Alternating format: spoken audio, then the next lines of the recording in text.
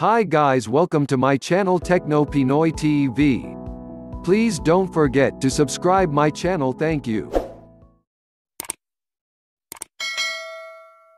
What is a 4G LTE SIM card? A subscriber identity module SIM card is a small, smart card that's inserted into a Verizon Wireless certified 4G LTE device. The SIM card lets you access our 4G network and contains your subscriber profile, which includes details about your plan and features. Understanding what a 5G SIM is and its benefits. Definition of a 5G SIM. 5G SIM is a tamper-proof secure element which is the only solution allowed to secure 5G network access. It has been specified by the 5G standardization body ETSI3GPP in Release 15 UICC specifications UICC, Universal Integrated Circuit Card, better known as a SIM. It aims at directly addressing the key 5G attributes: enhanced mobile broadband, massive IoT, critical communications. Launched commercially in 2019, 5G will reach 1.9 billion subscriptions worldwide in 2024, i.e. 20% of all mobile subscriptions, making it the fastest generation ever to be rolled out on a global scale. A 5G SIM encompasses all form factors available: removable SIM, M2M SIM, 5G eSIM.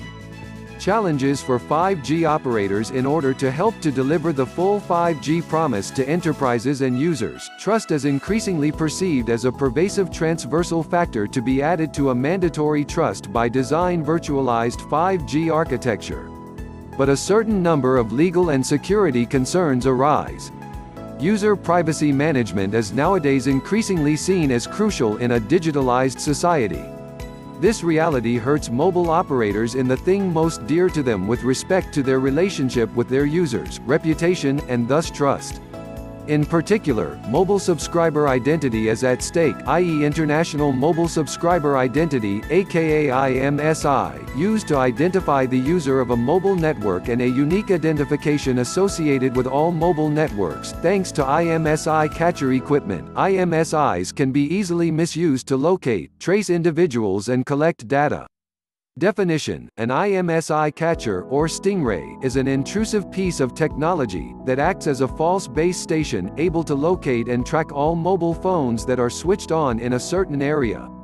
It does this by pretending to be a mobile phone tower, tricking your phone into connecting to the IMSI catcher, and then revealing your personal details without your knowledge.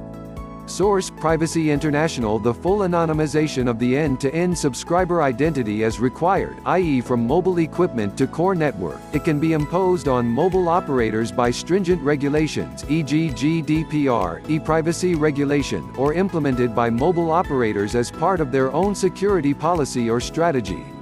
Current mobile security architectures mainly rely on the secrecy of mobile operators' network authentication elements, i.e. the operator's network access authentication algorithm, and long-term secret key credentials used for mutual authentication of users onto their mobile networks.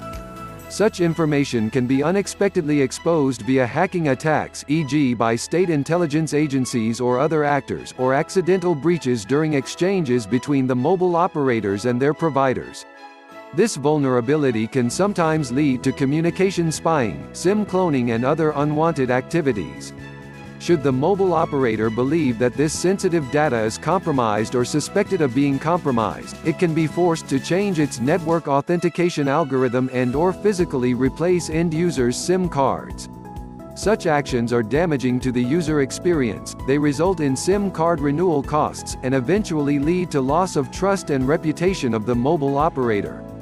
Hence, mobile operators must be able to maintain a cyber-resilient environment in case of attack by restoring a trusted security level over the entire SIM lifecycle. Then 5G roaming is on the agenda too.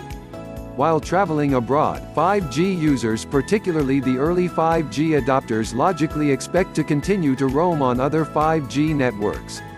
They would not understand that while roaming they could be connected to a 3G or 4G network, thus losing the 5G enhanced mobile experience.